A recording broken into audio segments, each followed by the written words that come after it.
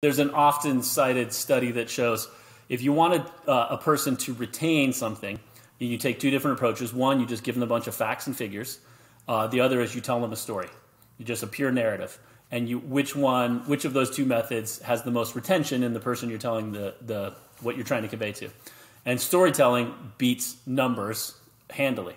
So then they did another study, which we can talk about that. They did another study where they combined storytelling and numbers. And that still was outperformed by storytelling alone.